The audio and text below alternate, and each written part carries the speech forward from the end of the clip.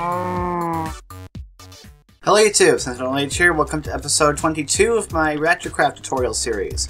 So in this episode we're back looking at the toroid magnets again to fill in the gaps of information that was left out of the last video, because it's very important that we know exactly what we have to do for these things. And like every part of the fusion reactor, these magnets are not very simple. So the first thing I want to mention going into this, we talked a little bit about, in the last video, we talked about how to lay these things out. So we've got them in their nice ring pattern, and we know we have to rotate them like this, but there's another bit to it.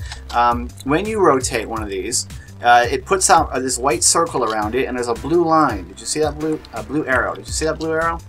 I'll whack it again. Gotta whack the center. See that blue arrow? That blue arrow has to be pointed towards the solenoid. See, you can see it better in the middle, that blue line. It needs to be pointed towards the center, towards the solenoid. If it's not, then it's not going to work.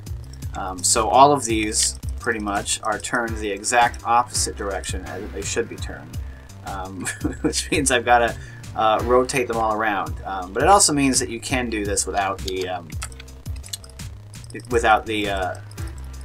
visualizer torch in the middle, as long as you just point the arrows as close as they can get to the center of the solenoid.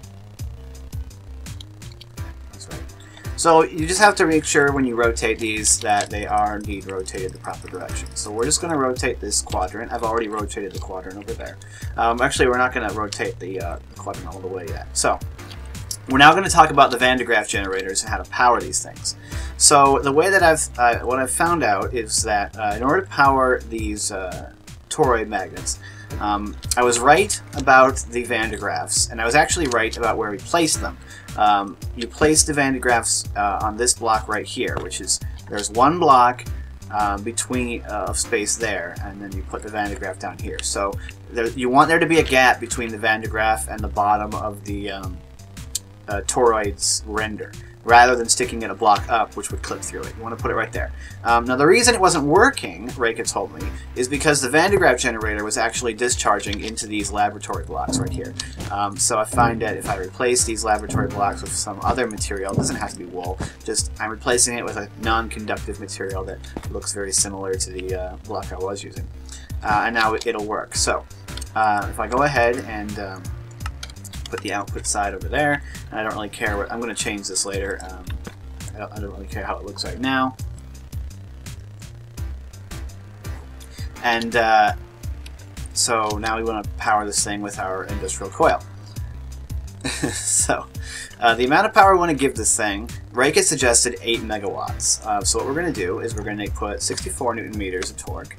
Get my cord out of the way. And we're going to put 128,000 radians per second. And that's going to give us quite a nice amount of power. So we're going to put that there. We're going to turn this on. That's going to go. It's going to have a pink lightning on it. And now what you'll notice is that the pink lightning is sort of bouncing between the rings, but it's not working particularly well. And the reason for this is that you need to have your rings turned the right way. I find that if they're not turned the right way, it doesn't want to actually transfer the charge. See, now that that's turned the right way, it's starting to transfer the charge properly. Was that one correct? Yes, it was, actually. Oop! Ah, darn it, I broke it.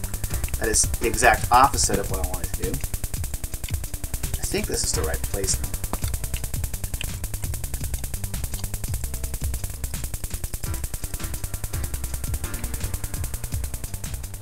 Did I get the right placement for that? I did. I'm pretty good with that. And then this one is probably turned the right way as well. Go back. So what we can see is that there are little lightning bolts jumping between these various bits here. Although not quite as many as I would want. I got it set up over on this side. They only seem to travel counterclockwise. Did I put more power into this one? No, I didn't. The lightning bolts only seem to... It's kind of hard to see, actually. It might just be because of the frame rate. It was a little higher earlier. basically you need to have these lightning bolts jumping between all the rings. So then, like I said, they only seem to go counterclockwise. That doesn't look right, but it is. So what you want to do is you want to face north on the northern side of your ring and put it right there on the left, and then you just go around and make sure that you're putting the Graaff Generator so that the lightning would be traveling counterclockwise. Now, I think Reika did say once you have the Plasma Injectors in the middle, they can actually, I think he said they can transfer the charge to the next ring. So if you put in enough power, you would only need to have one Graaff. But I kind of like redundancy and symmetry, so I'm still going to put 4 Graaffs in, 1 in each quadrant. It works well for me. Now, the colors of the static jumping between the toroids will change. If I turn the power off, you'll notice that there are still lightning bolts because there's still a stored charge that's really traveling. But the colors are going to change as far as these go. So from what I remember, this pinkish purplish color is what you want to get to that point. That blue means there's not enough. Then it goes down to white and yellow. It's still not enough. And it will get down to, it'll go black actually, which is really not enough. So you want to get it to that nice pink color, I would think, because it looks nice and that's what you want to do. Now let's talk about the other bit to the toroid magnet. So that's 2 things we've covered so far. Make sure when you rotate these that the blue arrow is pointed towards the center of the toroid. Also, when you're placing Graaff Generators, remember to place them 1 block below where the render is, and then make sure there's no conductive blocks around it, and give it about 8 megawatts of power. Okay, so that's 2 things. The third thing that these toroids need is they need cooling. And the way you cool these, I'm not going to go into the reason you cool these, I'm not the engineer, is by feeding them with liquid nitrogen. Okay, and that's how you do it. Okay, so you want to have liquid nitrogen pipe. You want to have liquid pipes. And what happens, the reason that this works is because remember that the actual toroid block is right here in the middle.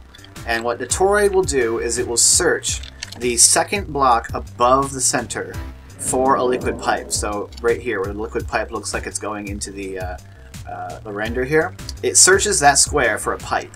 And if it finds the pipe and there's liquid nitrogen in it, it'll transfer the liquid nitrogen into the toroid. I wish you could angular transducer. I wish you could whack these with the angular transducer to see like the storage amount, but you can't.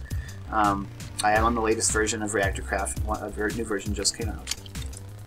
So this is one technique you can use to line these up properly, because you can still place blocks against the toroid block even though it's invisible, and that might help you to get these connected properly. So the way I'd probably do it is just connect this all together in one big ring. Now, Reika has told me how much liquid nitrogen this system will require, and it's quite significant. So you're going to need to be able to supply this with about 10 buckets of liquid nitrogen per second. So you're going to need a lot of refrigeration units pumping out a lot of liquid nitrogen. He also said that you're going to need to use a high flow pipe. So I'd probably advise you to use these liquid pipes because they have a very high flow. If you're using certain kinds of liquid pipes from other mods, they might not be able to keep up with the amount of liquid you have to push through them. And what Reika said is that these things will not explode if they run out of coolant, but they will stop working. And the last thing you want when there's plasma running through this thing is for one of these magnets to turn off and the plasma will go shooting out of the ring and destroy whatever is in its path. Like I think, if I remember correctly, Reika said that somebody on their server got killed when that happened because he just so happened to be standing in the path of the plasma. So that's not a good thing. So remember, that's 3 important things to remember about your toroids when you've got them placed in the ring. Make sure when they're rotated properly that the blue arrow is pointed towards the center. Place your Graaffs 1 square below the toroid, give it about 8 megawatts, and it will jump to the other toroids that are in the quadrant. And make sure there's no conductive blocks around the Graaff that would take the power. And make sure that you've got liquid nitrogen set up. Alright, just to show you, I'll go ahead and grab a reservoir of liquid nitrogen. You're not going to be able to see that it's going into the toroid because the toroid doesn't have any visible representation of that. But maybe that you can kind of tell. I mean, it looks like the liquid is going outside of the pipe. it is going into the toroid. There's probably not a whole lot left in here. There's only 18,669 millibuckets of liquid nitrogen, whereas this is only two pipes. If I place 2 pipes here and then place this here, it's going to have, see, it's got 21,000 millibuckets, and this one's got 18,000, which shows you that some of that is going inside the toroid. It's not all just going into the pipe, otherwise this one would also have 18,000 in it. So those are the things that it needs. Don't forget it. Of course, you'll see this later when it's all set up and running. In the next episode of this ReactorCraft tutorial series, we're going to talk about the Plasma Injectors, and you're also going to be able to see, I'll have this toroid ring completely set up, and you'll be able to see that. So, I hope you've enjoyed this episode. I've got to go and eat dinner, because for some reason my parents are eating at 3:30. Stay tuned for future episodes. If you have any questions, ask them in the comments. I'm SentinalhMC, and I'm signing out.